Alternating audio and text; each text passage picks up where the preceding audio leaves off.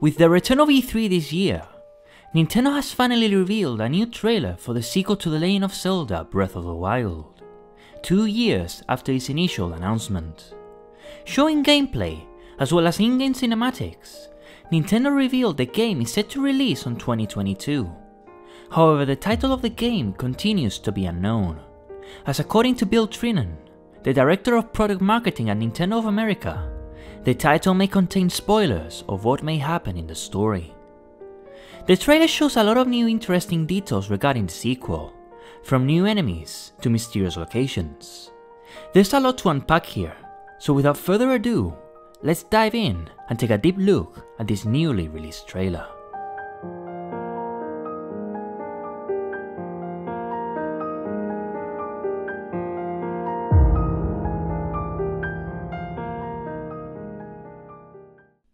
The trailer begins with tendrils of malice slowly flowing upwards, as several images flash before our eyes. The first shot is of Link, whose arm is quickly being enveloped by tendrils of malice. We can see that he's holding a Master Sword, however this is the only shot in the trailer where we see him wielding it at all. We know from the past trailer that Link had the Master Sword when he entered the underground caverns with Zelda. However, in all the shots from that trailer, Link had the sword on his back, so it's not clear when exactly this scene takes place, but it's safe to assume that it happens after Ganondorf's awakening. As this happens, we hear a quick shriek as the malice clamps up his arm. This sound belongs to the 4 blights of Ganon, as well as Calamity Ganon itself. While his arm is being consumed by malice, Link grabs it with his other arm, as he changes his expression to one of agony and pain. This same pose is the one we see in the first trailer, when Link absorbs the green hand. However, as mentioned before, Link had the Master Sword on his back in the first trailer, while in this one, he is holding it in his right hand. As Link's hand in this shot does not have the green hand's bracelet we later see on the trailer, it likely takes place before he absorbs the hand, and it is very possible that the green hand detached itself from Ganondorf to save Link from the corruptive powers of malice. As the malice tendrils grow increasingly more active, we get another shot that flashes on screen. This time, we get a good look at the mummified Ganondorf, fully awakened rather than being held down by the mysterious spirit hand.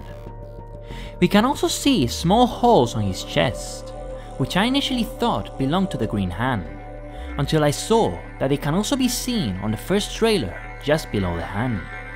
On the shot of Ganondorf in Breath of the Wild 2, we can actually see the 5 holes of the hand's fingers as well, but the holes below them have a different origin. These holes are symmetrical, positioned just below the ribcage, consisting of a big hole in the center, with a small hole on the top, and 2 at the bottom. The position of these wounds are on the exact same place as the glowing scar Ganondorf from Twilight Princess had, caused by the Sword of the Sages, and by the Master Sword after Link stabbed them following their duel, perhaps being the remnants of that exact wound. It is possible that after the corpse shriveled and decayed, the stab wound shrunk as well and partially healed itself, leaving behind these holes. These are not the only holes on Ganondorf's body, however, as there are several more that are found on the palms of his hands and on his wrists, and I believe these to be stigmata, wounds caused by nails after a crucifixion. It seems to me that Ganondorf was hanged from his hands in a similar way to how Christ was crucified, with nails going through his hands and wrists. Many depictions of Christ on the cross show him with nails going through his wrists, and in others on his hands, so this may be the same. We are unable to see Ganondorf's feet, but if these have holes as well, just like how Jesus does, as he had nails driven through his feet too, then Ganondorf was definitely crucified, and perhaps, similar to Twilight Princess, he may have survived this, maybe even breaking free, which resulted in him being sealed underground by the Green Hand as a last resort. As the malice tendrils engulf the screen, we get a final shot of Princess Zelda falling down to the dark depths below. This shot may be directly after this shot from the first trailer, where the ground begins to shake around them as it starts to collapse. In the first trailer, we also see that the spirit hand grabbed Link as he was falling down, perhaps the ground below him collapsing as well shortly after Zelda's fall. The green hand grabs his left arm, while his right hand is out of view, so we can't really see if Link's hand has already been touched by the malice. However, in the shot where the ground begins to collapse, Link's hands are both intact, so the scene where Link's hand touches the malice may happen after Link and Zelda are separated. Following this, a bright flash of white light illuminates the entire screen, as we cut to a beautiful shot of Link falling down from high atop the clouds, in a pose very reminiscent to the Hero of the Sky from Skyward Sword, as he skydives from the many platforms of Skyloft. There are many things to discuss from this shot alone. Rather than being underground, Link is falling from the sky down to floating islands below him. These islands have many trees with golden leaves reminiscent to the colorful vegetation from Nakala. The stone pathways of these floating islands, with a dark grey road and light grey border, look remarkably similar to the pathways found in the exterior of the Palace of Twilight from Twilight Princess, which curiously enough also consists of floating islands. I believe that the interlopers, the magic-wielding ancestors of the Twilight who were banished to the Twilight Realm, and the Zonai, the mysterious tribe of magic-wielding barbarians who disappeared without a trace in the distant past of Breath of the Wild, are one and the same, being the ones who created these pathways and the many ruins of the floating islands. These pathways are not the only potential tie to the Twilight in this shot alone. Link's arm, which has fused together with the spirit hand that held Ganondorf down in the underground caverns from the previous trailer, now sporting the golden arm bracelets that the hand possessed, turned Link's skin dark grey, with veiny-like rectangular patterns extending from his arm to his shoulder. This is a very interesting detail, as we've seen this sort of pattern before, once again in Twilight Princess, on the skin of Puppet Zelda after she was possessed by Ganondorf using the powers of the Twilight, once again tying the Zonai to the interlopers. Link is also no longer wearing the champion's tunic from Breath of the Wild, but a new, never before seen green garb that hangs over his left shoulder. What's interesting about this new set of clothes is how similar they seem to the ones seemingly worn by the hero of 10,000 years ago from Impa's tapestry. Perhaps these clothes, as well as a mysterious spirit hand, belonging to the ancient hero of old. On the Reset Era threads, several people found where exactly these floating islands of this particular shot are located. We can see several trees and pathways that, when compared to Breath of the Wild, actually belong to Maybe Prairie of Hyrule Field, meaning these islands are floating quite close to Hyrule Castle. They also noticed that there were new lakes on the shot, lakes which were not present in Breath of the Wild, and that has led me to believe that those lakes may have formed as a result of the ground being raised skyward, but we'll discuss the origin of these mysterious islands later on in the video. The next shot shows Link paragliding through the clouds towards a series of floating islands. One of these islands has a structure that is far larger than the rest, which is also briefly seen on the previous shot as well, perhaps being a dungeon that floats in the sky. An interesting detail of this shot is that the paraglider that Link is using has a different design from the one seen in Breath of the Wild, having both the Rito crest as well as a stylus Highland crest around it. It is very possible that we may get various types of paragliders with different properties, such as gliding faster or falling quicker, or that we may be able to upgrade the paraglider from Breath of the Wild to provide it with various buffs. We also get a look at a brand new shield with a unique eye-like symbol. The symbol looks very reminiscent to the Sheikah eye, having 3 lashes on top and 2 short lines on each side.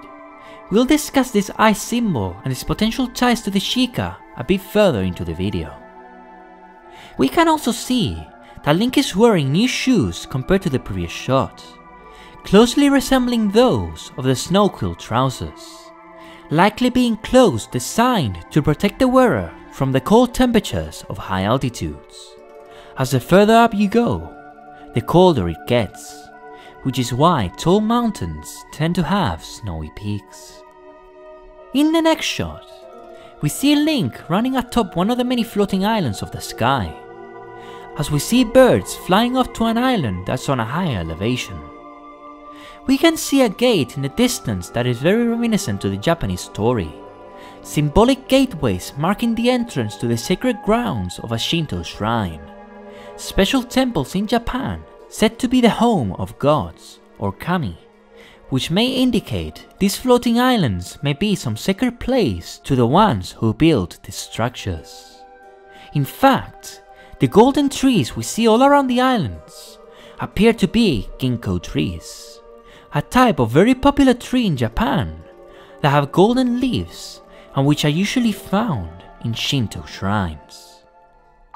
It is in the next shot that things begin to get interesting. We are introduced to a giant golem made of green and white stone, with accents of orange stone in what seems to be its eye, body and claws. On its sides, it has 2 eye-like decorations that hang upside down. When rotated, we can see it not only resembles the eye on the shield, but also the Sheikah eye, although it's clear that the people who created this machine are separate from the ones who created the guardians, the shrines and the divine beasts from Breath of the Wild. This machine, if it even is a machine, seems far more ancient. The eye on the shield and the ones on the stone golem look quite similar to 2 eye-like symbols we've seen in the past, which also have been closely compared to the Sheikah eye. First, we have the eye on the throne of the Twilight. Like the eye on the shield, it has 3 eyelashes on the top and on the bottom. This same eye is also found on the back of the Fused Shadow. This eye pattern on both the throne and the Fused Shadow is also very interesting, as it is very similar to the Sheikah eye found on Skyward Sword's Impa's forehead. Both eyes, which are the same shape, rather than having 3 triangles on top of the eye, have 3 lines, as well as filled-in pupils instead of the hollow circles of the modern Sheikah eye. When compared to the Sheikah eye symbol from the seal placed on the Seal Temple's door by old Impa thousands of years later, there seems to be a progression between the symbols, the Triforce symbols being added after, the strills becoming shorter, and the teardrop becoming longer, as if it were slowly falling over time. There's also the fact that the Twilight have red eyes, which is a trait that's predominant in the Sheikah. Then, we have this symbol of the Timeshift stones from Skyward Sword, which is very similar to both the Sheikah eye as well as the eye on the shield, as it has 3 lash-like lines at the bottom of the eye, as well as lines at the sides of the eye. It also has a curved line over the eye, like the one in the shield. If this is intended to be a Sheikah eye, it would mean that the ancient technology of the Lanayru region from Skyward Sword was built by the Sheikah. This would be a direct parallel to Breath of the Wild, a game sharing the same director as Skyward Sword. As in Breath of the Wild, the Sheikah were a highly advanced civilization who constructed technological wonders. Yet I don't think this golem was built by the Sheikah we know. As we saw in the first trailer, the underground caverns were decorated with the many structures of the enigmatic Sonai tribe, a mysterious tribe of magic-wielding barbarians who resided in the Faron region in the long distant past, said to have been banished long ago, the reasons as to why remaining a mystery to this day.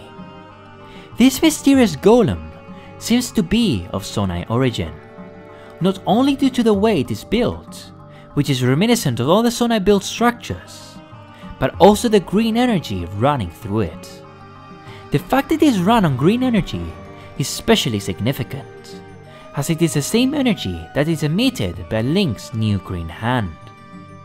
Many theorists, including myself, have made the connection that this energy is tied to luminous stones, which were scattered across the vast underground system, and used by the Zonai on many of their structures, as seen in Typhlo ruins and the stone monuments of Palmyra ruins.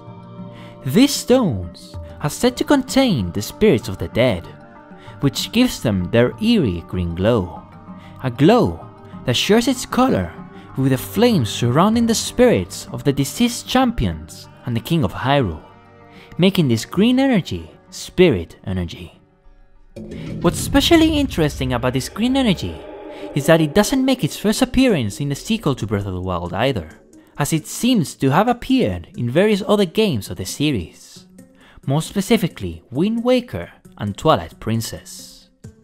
In the Wind Waker, in the Tower of the Gods, a structure made to test the hero, there exists various structures that awaken and follow the hero. When the command melody is played, a song designed to take over sentient beings, Link can take over several statues which begin to glow green instead of blue. Something very curious as well is that Godon, the arbiter and boss of the Tower of the Gods, is made of stone of the same shade of green as the mysterious golem from the trailer. And while the golem is controlled by green energy, Godon glows blue, as well as the room that he's in, which bears a strong resemblance to the Sheikah shrines from Breath of the Wild, both sharing constellation-like patterns on the walls. In Twilight Princess, the green energy is seen directly within the Temple of Time, produced by the Dominion Rod, an ancient artifact created by the Sky People known as the Uka. When used on a statue, it starts to glow green, and begins to mimic Link's every move. However, there are also statues in Twilight Princess which glow blue, those being the guardians that protect the Master Sword, which, like in the Wind Waker, act and move by themselves, even possessing the ability to talk, just like Godon. I believe that the green energy that controls these statues is spirit energy, and that the statues glow green when they're under the control of a spirit, while those that glow blue are machines that act independently and possess artificial intelligence, and those that glow red, such as the corrupted guardians and Sans Hands from Twilight Princess, are corrupted by malice. The Uka, the creators of the Dominion Rod, have ties to the Twilight, as symbols from the Twilight, such as their crest, appears in the city in the sky. The Uka, as they had a hand in the construction of the Temple of Time, are also likely responsible for the creation of the Beamos and Armors from said temple, enemies that also appear within the Tower of the Gods, which also has ties to the Twilight, as textures from the Tower of the Gods are also found within the Palace of Twilight. The city in the sky also has several enemies found within the Forest Temple from Faron Woods in Twilight Princess, such as the Baba Serpents, Big Babas, Deku Likes, Towelworms, and Waltulas. The Helmasaurus, the big, bulky relatives of the Helmosaurs, which are known as Hiploops, are also known as Dekuloops, the word Deku being a term used to describe creatures and certain objects directly tied with the forest. This means that the city in the sky was built and risen from Faron Woods. It is especially curious that they did this from this specific location, as the Zonai originate from Faron Woods as well. The Forest Temple also has ties to Twilight architecture too, or more specifically, architecture of the Interlopers, the ancestors of the Twilight, a tribe of dark magic wielders who were banished from the kingdom after they attempted to take dominion over Hyrule. And as we know, the Zonai, said to practice dark magic, also vanished mysteriously from Hyrule. It is also quite curious how both the Zonai and the Twilight use twin serpents in their architecture and clothing, almost as if they are one and the same. But the connections don't just end there. The colors of the golem, those being green, beige and orange, are very reminiscent of the ancient tech of Lanayru, which shares the same exact color schemes in all of their structures and automatons. It is very curious then that symbols found in the city in the sky, as well as those resembling the Sonai scrolls, are found in various structures of Lanayru. Remember how I pointed out how the timeshift stones seem to have a Sheikah eye? I strongly believe that the Sheikah were the ones who created the technology of Lanayru, and that sometime after Skyward Sword, the tribe fractured into two. Those who remain loyal to Goddess Hylia, and another faction who we refer to as the Sonai, who would become the so-called interlopers that would turn against the kingdom. This will be a direct parallel with Breath of the Wild, where the Sheikah became a technologically advanced race, who later fractured into two tribes, the Sheikah, who remained loyal to Goddess Hylia, and the Yiga, who turned against the kingdom. This would mean that we have three types of Sheikah across Hyrule's history, each representing a piece of the Triforce. The blue, ninja-like Sheikah, who represent the crest of wisdom, the red-wearing Yiga, who will represent the crest of power, and the Sonai, who will represent the crest of courage. It is also interesting to note how the eyes on the golem are upside down, very similar to how the Yiga turned their eye symbols upside down after they fractured from the Sheikah, perhaps the same being the case with the Sonai, if they indeed fractured from the Sheikah in the distant past. Further solidifying this idea is the three animal statues built by the Sonai, which each represent a respective virtue of the Triforce. Owls representing wisdom, dragons representing courage, and boars representing power.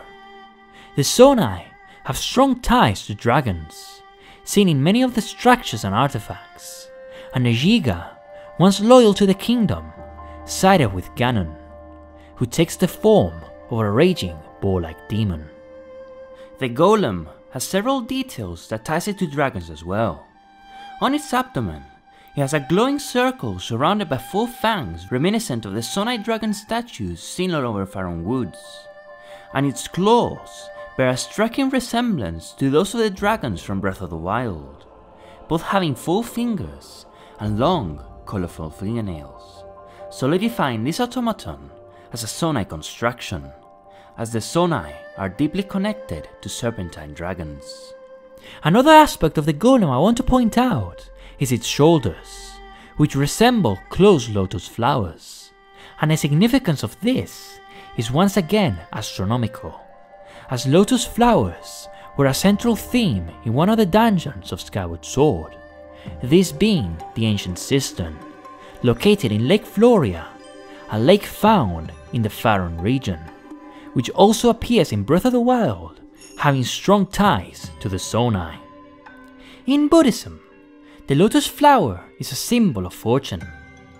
As it grows in muddy water, its environment gives the flower the first of its meanings, rising and blooming above the murk to achieve enlightenment. The second meaning, related to the first, is the purification of the spirit, and the third refers to faithfulness, as in order to rise from the muddy water, one must be faithful to Buddha. The color of the lotus flower also bears a meaning in Buddhism. A white lotus flower, as seen in the golem, refers to purity in the mind and spirit. A red lotus flower refers to compassion and love.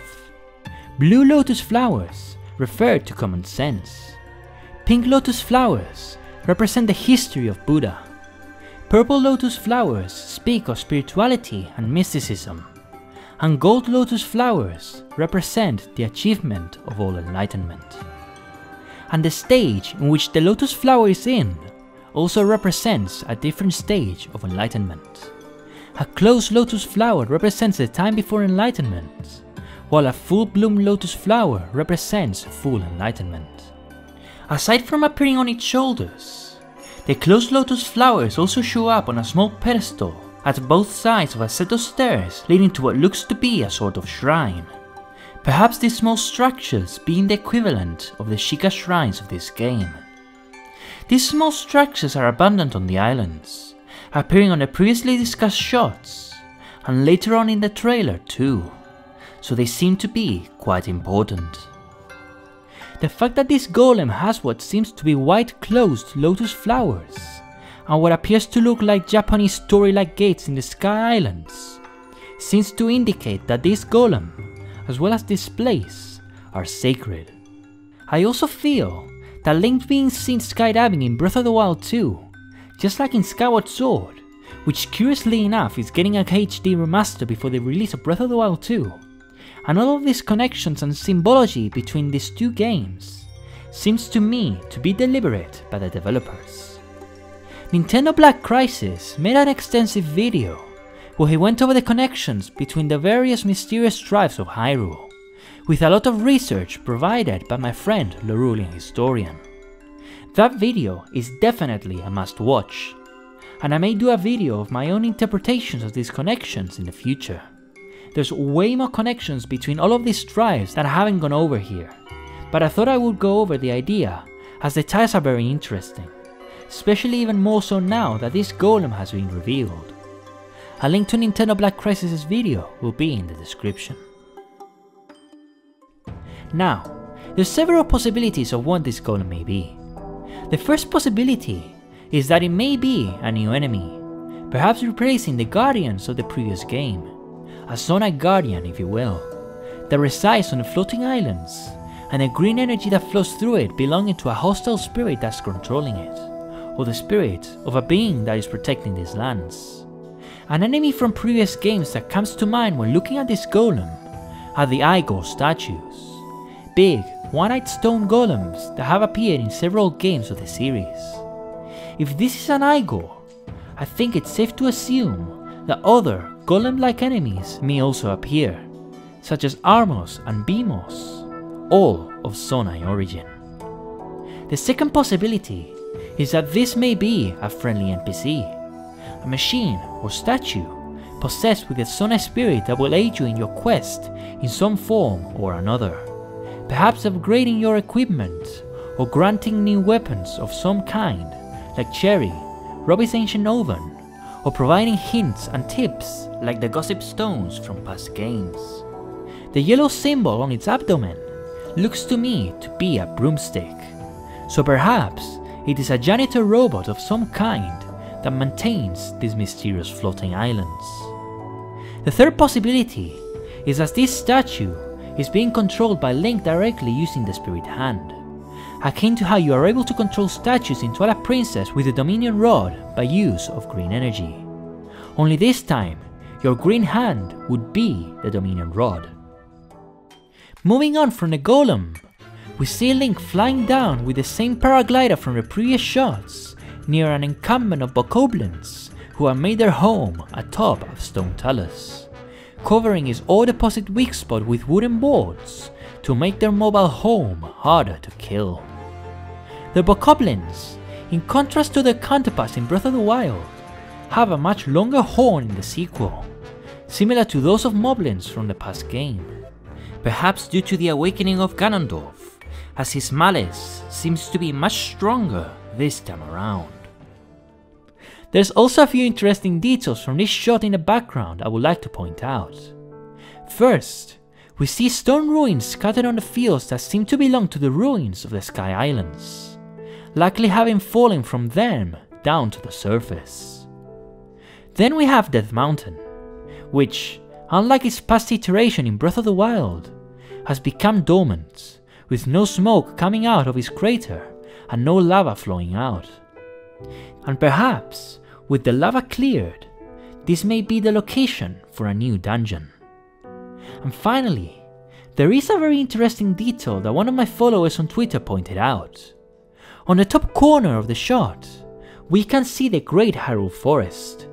However, we can't see the Great Deku Tree.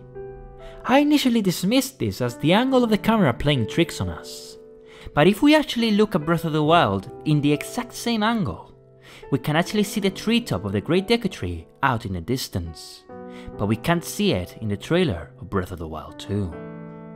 As we see both in the previous trailer and later in this trailer, Hyrule Castle was raised skyward.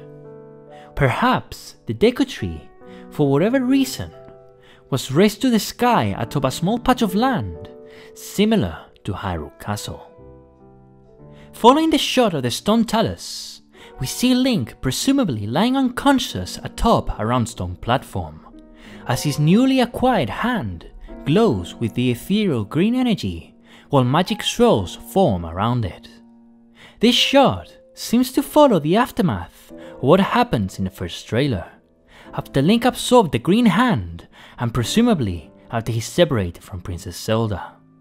What I think is going on here is the hand is healing Link's arm from the damage inflicted by the malice in this shot.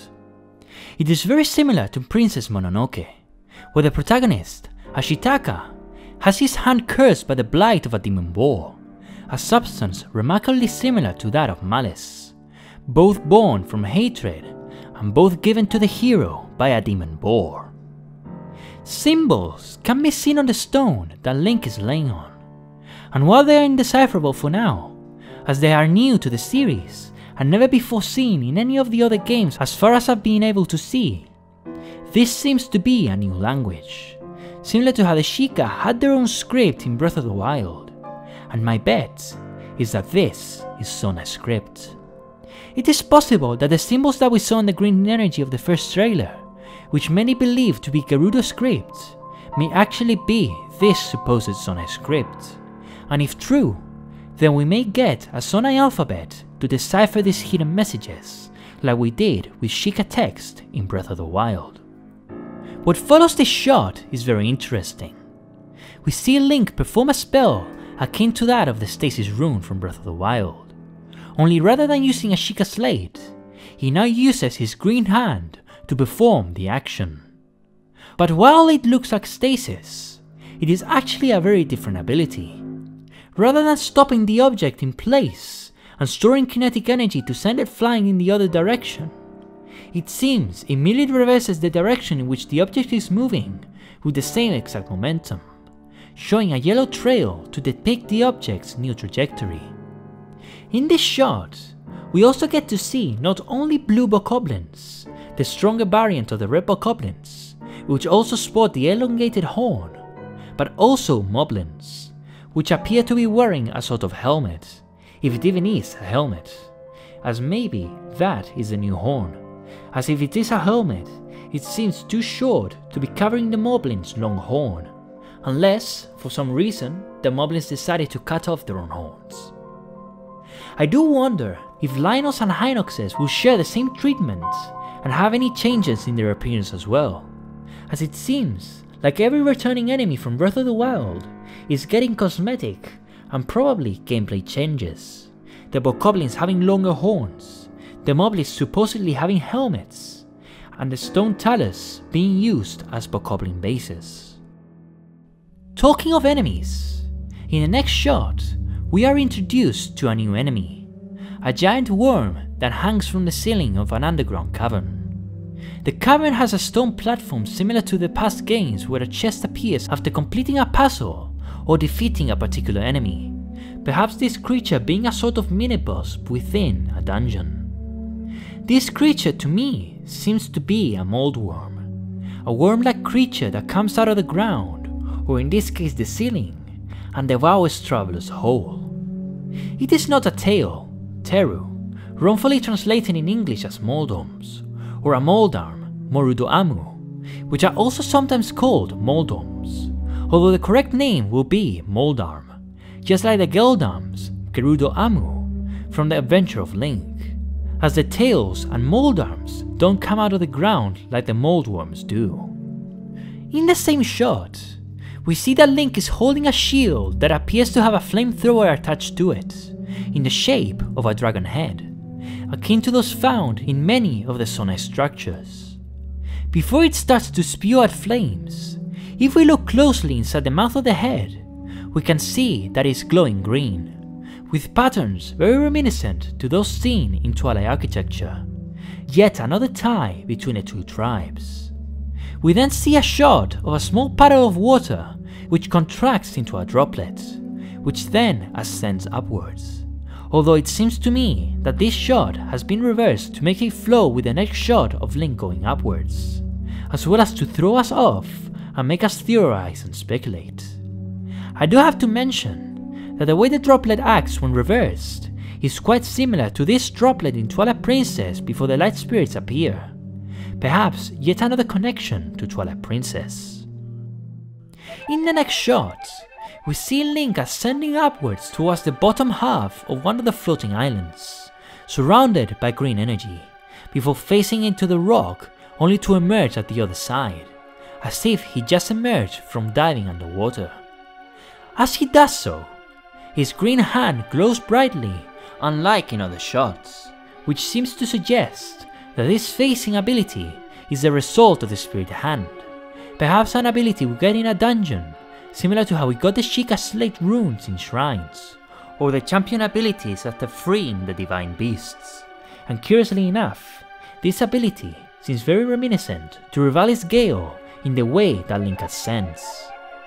As the camera zooms away, we can see familiar landmarks of Hyrule from the first game, which allows us to pinpoint where exactly the Sky Islands of this particular shot are located, and that's above the Thundra Plateau, as we can see the giant mushrooms only found in this region. However, in Breath of the Wild, we never see these islands from the surface, and there were no golden trees anywhere in Hyrule, so where did these floating islands even come from? Considering all the sacred symbolism on the islands, such as the lotus flowers, the ginkgo trees, and torii gates, I considered the idea that this may be the Sacred Realm, the resting place of the Triforce seen in games such as A Link to the Past and A Link Between Worlds, as in all its depictions it has been seen as a place with many floating islands. However, like we mentioned before, there are ruins of these floating islands on the surface, so this place must exist within the same realm as Hyrule. If the islands were always in the sky, we should have been able to see them when we boarded Ba Meadow, but we didn't. And if they rose to the sky, like Hyrule Castle, then from where did they rise? There were no ginkgo-like trees in Breath of the Wild's overworld, so they couldn't have risen from the surface. And if we assume that they rise from beneath the ground, they will have pushed the ground that is above them, likely destroying the many stone structures we see. The plausible explanation for the origin of these islands may be that these islands were risen in the ancient past, likely by Hylia herself prior to Skyward Sword, possibly even being the islands of Skyloft, and they are slowly falling down after thousands of years after Hylia's magic is wearing off, or even by Ganondorf or some unknown force from very high up above the clouds, beyond what the eyes of the surface can see. Another possibility is that there is a cloud barrier between the surface and the Sky Islands, which prevents the surface from seeing those islands high above, just like in Skyward Sword. In Skyward Sword, to go to the surface, Link needed to open holes in the cloud barrier to descend to the surface. Something similar is seen in Breath of the Wild, when the three dragons that protect the springs appear and leave, as they go through a cloud vortex in the sky, very reminiscent of those seen in the cloud barrier of Skyward Sword. Perhaps these portals being how we travel between the sky and the surface, just like Skyward Sword. Other than that, I genuinely can't think of another explanation, unless it's really the Sacred Realm and it's somehow merged with Hyrule's realm. We then cut to see what really happened with the castle in the initial trailer from up close. As the camera begins to shake uncontrollably from a massive earthquake, a huge cloud of dust appears around the base of the castle, likely following this shot from the trailer, which may be after the hand releases Ganondorf's corpse. As the tremors grow increasingly more violent, parts of the castle begin to crumble and fall, as a torrent of blood-red malice appears from below the castle, lifting it towards the sky. We finally see a shot of Hyrule from a distance, Hyrule Castle now floating above the ground with tendrils of malice surrounding it from below. This shot is taken from the other side of Orset Bridge, facing towards Hyrule Castle. There are several differences that are visible when comparing Breath of the Wild to its sequel. First, there is a new monster skull encampment to the left, which wasn't present in Breath of the Wild, having been built by bokoblins after the game's events. One of the giant fallen tree trunks seen on the right in Breath of the Wild is also nowhere to be seen in the sequel to Breath of the Wild's shot. As it was part of a Korok puzzle, they may have removed it entirely, as it no longer serves a purpose. The same may be true with the other Korok puzzles in Breath of the Wild, which may be removed from Breath of the Wild 2, as they've also served their purpose. And finally, and most glaring aside from the literal castle floating, is the absence of the Sheikah pillars that surrounded Hyrule Castle in Breath of the Wild, as well as the towers and shrines, and all the decayed guardians. It seems to me that the ancient technology from Breath of the Wild has completely vanished from the face of the earth. It is possible that after Link defeated Calamity Ganon in Breath of the Wild and the Guardians deactivated, the kingdom dismantled and disposed of all the technology to prevent another catastrophe like the Great Calamity from ever taking place in the future. And that was my analysis of the newest trailer for the sequel to The Legend of Zelda Breath of the Wild. If you have your own theories or suggestions, or even have found things in the trailer that I haven't, please comment them in the comments below. I'd love to read them. If you enjoyed this video, please leave a like, subscribe, and hit the notification bell to get notified of future uploads. Also, consider following me on Twitter and Instagram if you haven't already to stay in touch. This has been Zelda Lore, and I'll see you in the next video. Bye!